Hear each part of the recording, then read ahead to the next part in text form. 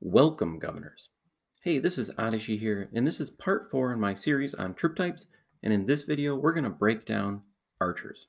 But before I get into it, I just want to give a special shout out to Darth Ariso, the mighty cat himself, who really helped me break this down, put it in perspective, and give me some insight and testing to go along with this to really make this video exceptional.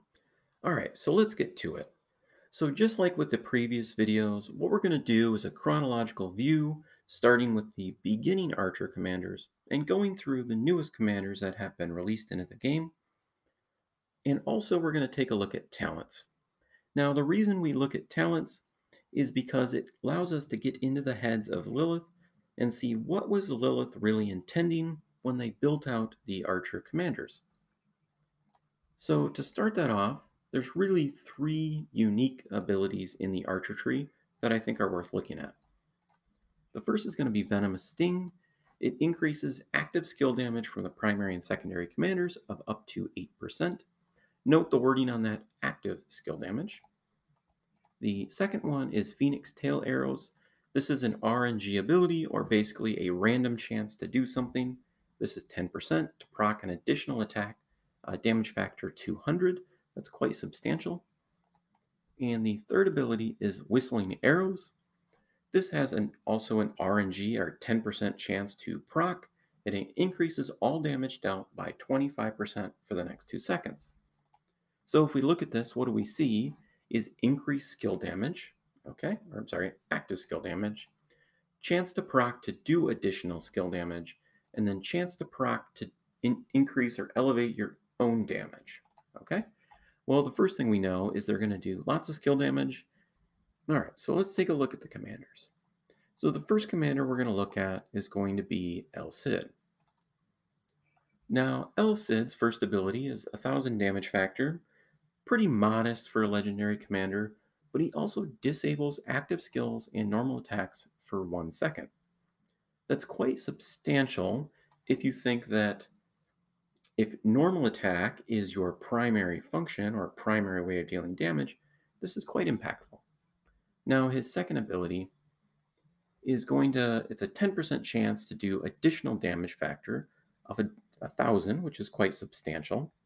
And this kind of goes in with that theme of kind of that RNG or chance to proc additional damage.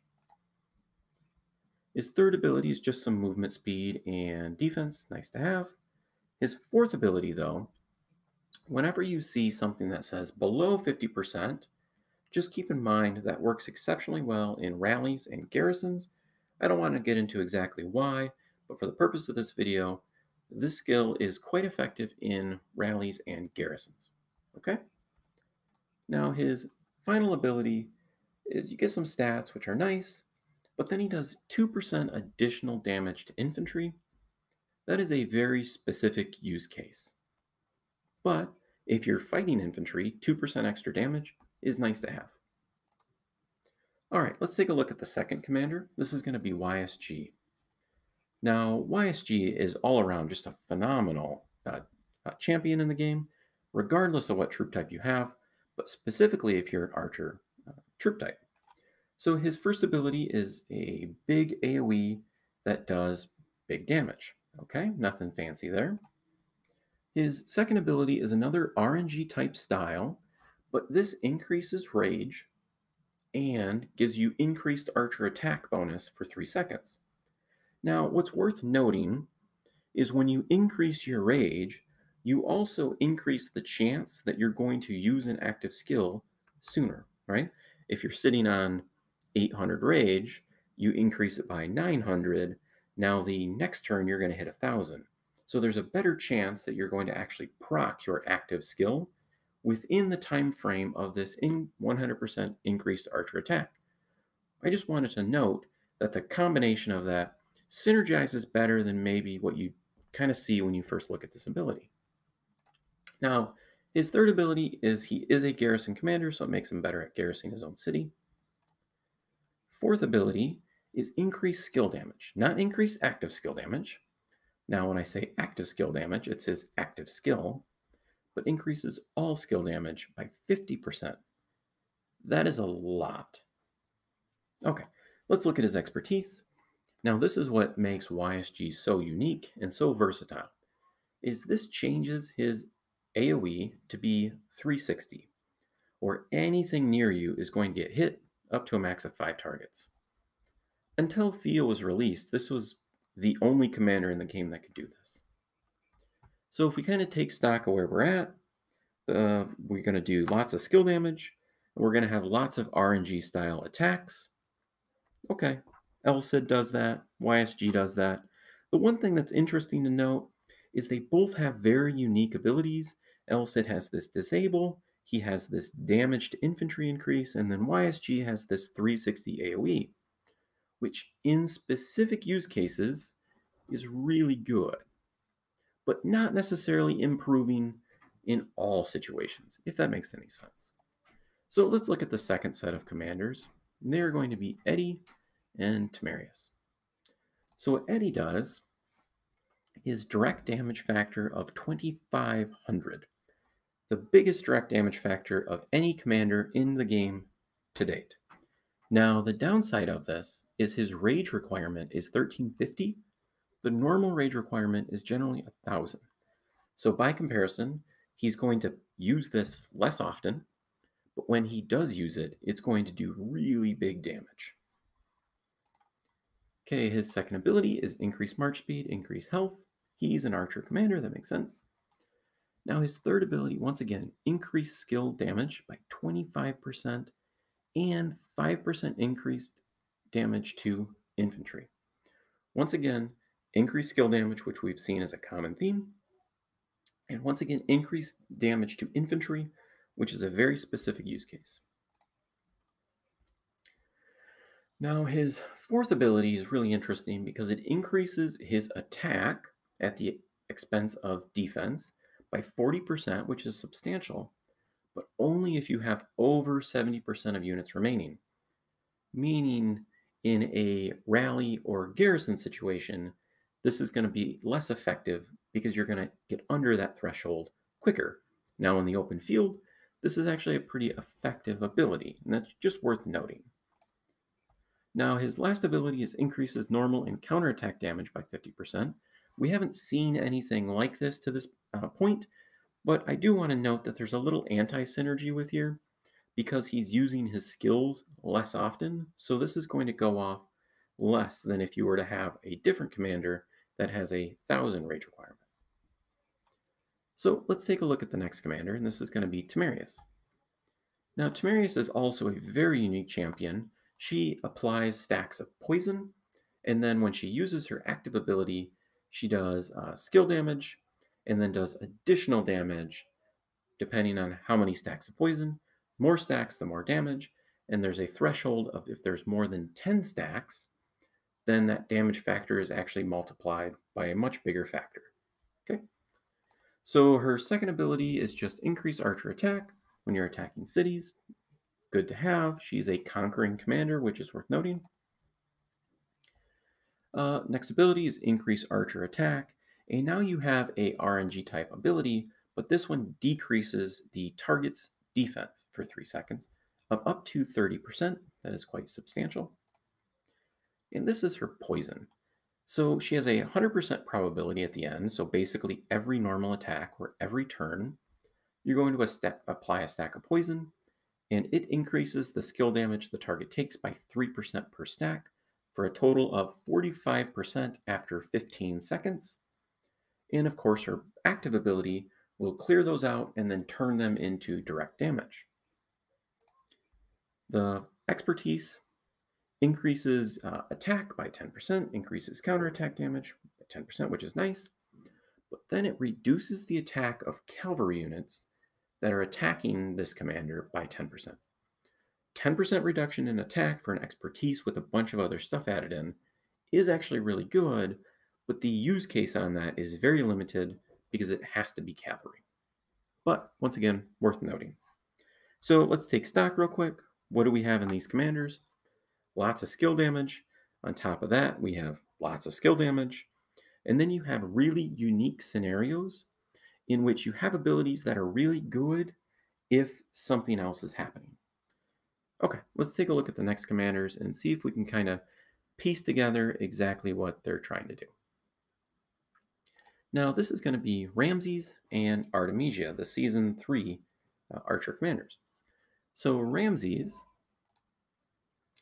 does additional damage factor of 800 and then reduces their defense.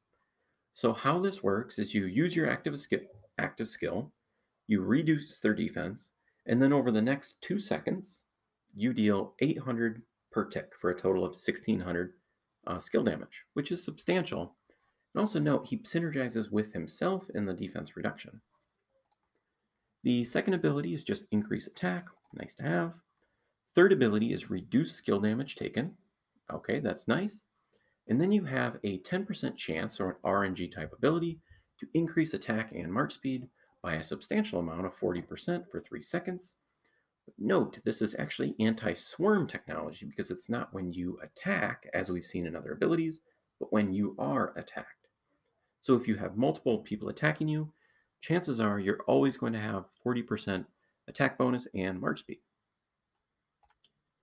Fourth ability is some sustain, which is nice, and a defense bonus. And this one is an RNG type style, but it's for your normal attacks, so it isn't that anti-swarm technology that we've seen in the previous ability. In his expertise, increases his damage factor to 1000, which is nice, for a total of 2000. That's very substantial. Defense by 30%. And then you have this. It's a heal immune effect. Now, we have seen other commanders that necessarily reduce healing taken, but we have never seen a commander that just says you can't heal, period. Very specific use case, but very powerful. Now let's look at Artemisia. Artemisia has a direct damage factor of 1800. In an AoE, just note that no other AoE in the game does this kind of direct damage factor, and she doesn't have a 15% reduced damage for additional targets. Now, if we look at other AoE commanders, and I won't go into too much detail, but all legendary commanders have this. Damage dealt to each target is reduced by 15% for each additional target. Artemisia doesn't have that, which means her AoE, if she hits multiple targets, is just devastating. It's the biggest AoE in the game. Now, the downside of that is she hurts herself. Just worth noting that she does slightly wounded only, and that's in the new patch notes. So when she hurts herself, she will never cause severely wounded. All right, her second ability is just stats, nice to have. Her third ability, she is a garrison commander, so it's worth noting that she's better in the garrison. And she reduces normal attack damage by 10%, and she has a 10% chance to disarm the target for 1 second. Now, disarm prevents the target from doing normal attacks. So every time you attack her, there's a 10% chance that the next turn you cannot attack her. Now, once again, very limited use case, because if what you're doing and what your primary damage source is normal attacks, or if normal attacks is what drives your damage source, which we kind of see with archers, right, and all those kind of RNG style abilities, this is very, very effective. Now, her fourth ability is kind of strange. When she gets to 80% rage, she silences herself. Now, what does silence do? It prevents you from using active skills. So she silences herself for 3 seconds, but then for 5 seconds, she has 50% increased damage. So how that works, round 1, you're silenced, 2, you're silenced, 3, you're silenced. Round 4, you use your active skill with 50% increased damage. And then turn 5, you just do your normal damage, but at a 50% increase. Now, her final ability is normal attacks have a 10% chance, so once again, RNG, of doing some nice damage factor, but then your target does increase skill damage for 3 seconds. So this ability is actually really good, a 10% chance to do a 400 damage factor on an expertise. But on the flip side, if your target is doing skill damage back at you, that can really hurt.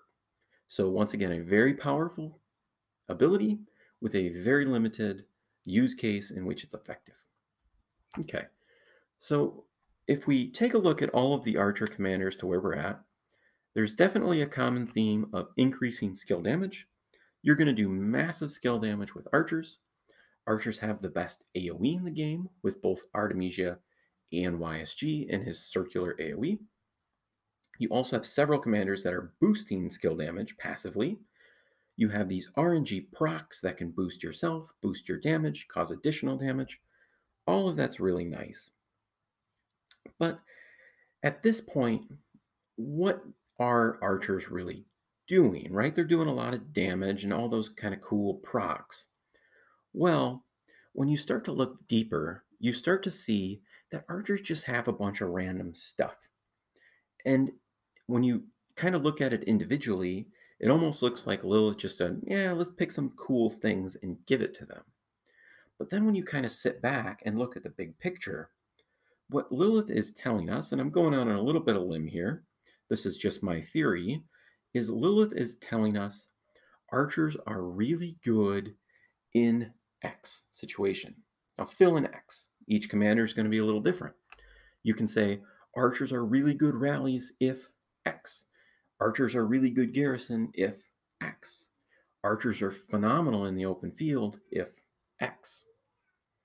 Now, in order to use those abilities and maximize that, you have to know what that X is before you engage in that fight.